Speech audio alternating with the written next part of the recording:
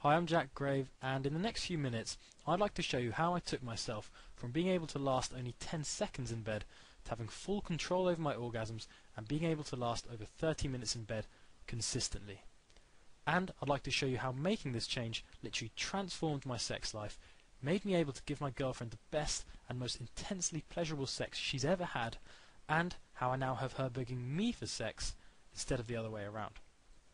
Now, I'm really excited to be sharing this with you because what I did to gain control over my orgasms, give my lover the most intense orgasms of her life, and ultimately get her to love having sex with me doesn't just work for me, it works for virtually any man, including you.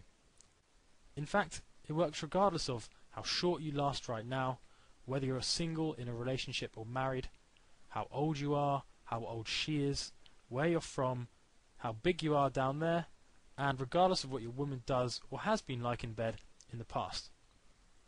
And I'll actually prove this to you with examples of other men who've used my approach successfully in just a minute. But first, I want to give you a quick heads up. This video will not be online forever. I haven't decided exactly when I'm going to take this down yet, but all I'm saying is don't blame me if you come back to this site tomorrow and the video's not up. If you want to learn what allowed me to last long in bed, then watch this video now. And don't say I didn't warn you if you leave the video and don't get the chance to watch it later. The other thing I want you to know is that a lot of what I've got to share with you are methods, techniques and approaches to sex that I personally discovered. Many of these techniques I haven't seen anywhere else.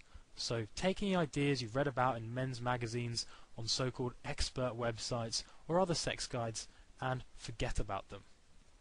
The techniques I'm going to share with you are fresh, new, and guess what? They actually work. Plus, unlike many other techniques you've probably come across, they don't make sex less fun, and they don't require you to do any weird stuff or wear special condoms, apply a strange cream, take pills, or use complex gadgets. What worked for me, and the other men I've since taught this to, is 100% natural. Now, since you're watching this video, you probably already realise that it's pretty important as a guy to be able to last long in bed, but what you might not realise is just how important it really is. Before I get into exactly what I and many other men do to have complete control over our orgasms, I want to share an interesting fact with you, and that fact is this.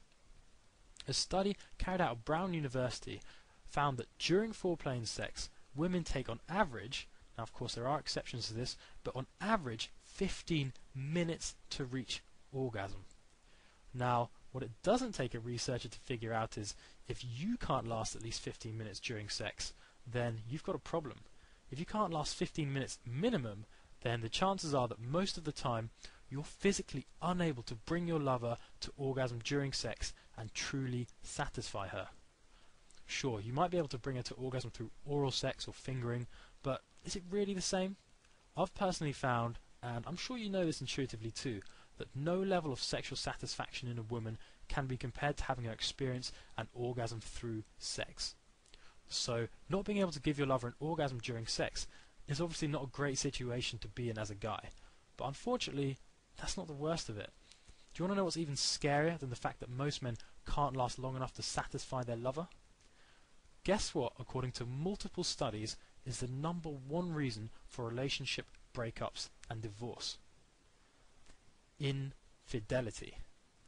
In other words, the most common reason for a relationship ending is having your lover cheat on you and have sex with someone else. And why do you think people have sex with someone outside of their current relationship? It's because they're not satisfied by their current partner. Why else would someone put themselves through all the pain, guilt and shame that they know will come from cheating? The only reason can be because they're not being satisfied in their current relationship.